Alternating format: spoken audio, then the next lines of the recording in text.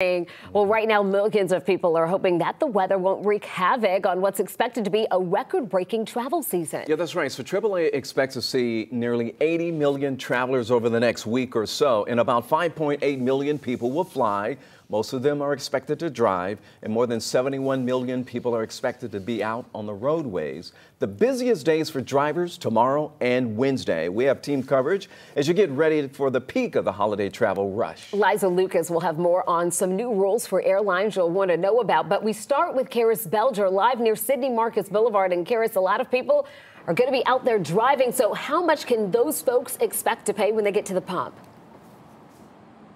Well, they certainly have already been driving. This was once a full parking lot earlier in the day, and it's only gradually gotten calmer, but still a lot of people hitting the roads. And a spokesperson from AAA tells me that the average amount for gas is around $2.93 per gallon in the state of Georgia, so just below the national average. But when it comes to hitting the roads, they said today is the best day to travel. The roads were busy Monday afternoon as people fueled up before heading out for the holidays. Going up to North Carolina, yeah.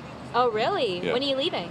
Wednesday. And according to Montre Waiters with AAA, Francisco is one of 2.1 million people who will be driving to their dinner destination this week. Most folks here in Georgia will be traveling by car, so they will be hitting the road for the Thanksgiving holiday, right? We are up from last year a little over 1%, and I will tell you that is the largest.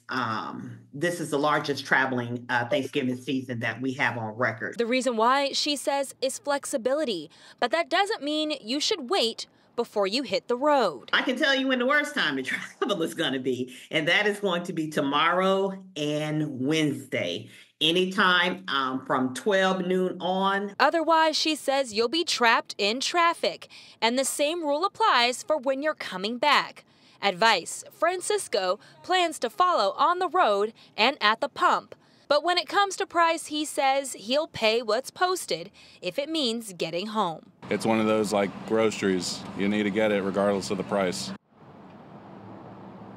And Montre Waiters with AAA says when it comes to driving on Wednesday and also tomorrow, the best time to leave is before 9 a.m. That's the best way to beat traffic. And you also have the option of waiting, if possible, until Thanksgiving morning. Waiters says that is probably when there will be the least amount of traffic on the road. So it's also a good idea if, of course, you don't have to drive too far. In Atlanta, I'm Karis Belger, 11 Alive News. Really good tips there, Karis. Thanks a lot. Hartsfield-Jackson International Airport also expecting a record number of Thanksgiving travelers. Liza Lucas inside there right now. So, Liza, what do travelers need to know?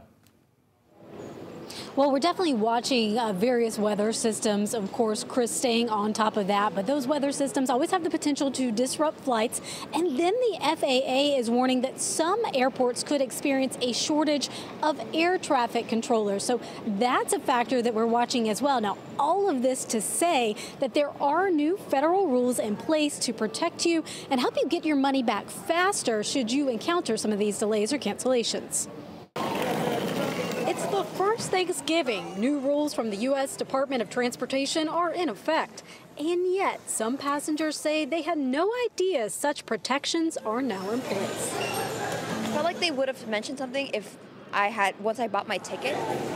The new DOT rule creates new standards for when passengers are entitled to automatic refunds, an effort to take the burden from passengers who used to have to jump through hoops trying to figure out whether they'd get repaid if their plans get rerouted.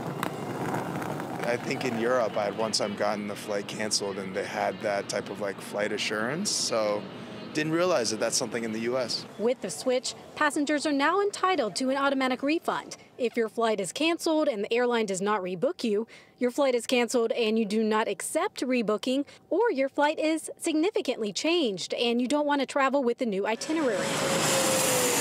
The refunds must be issued within 7 to 20 days and be in cash or the original form of payment. But how does this shake out for the airline industry? A new study from travel site Upgraded Points takes a stab at that question, analyzing data from the Department of Transportation. The study estimating the new refund rule could cost airlines $5 billion every year. Actually, I was on the plane listening to the Secretary of Transportation. While only time will tell the true impact, Ronnie Medina Jr. is among the passengers who did catch the news and commends the extra support. And I think that's a great idea, you know, to help all the customers. They get to have a for sure refund if you have any issues with delays and with everything that's going on.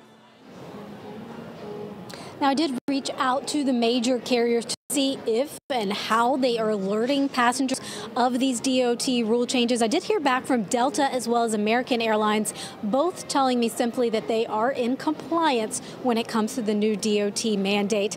We should also say that both also said some of their prior refund policies already closely aligned with the new rules. Live at Hartsfield Jackson, Liza Lucas, 11 Alive News. Liza, thanks a lot. For the best and worst times to travel this holiday season, just text the word Thanksgiving to the number on your screen.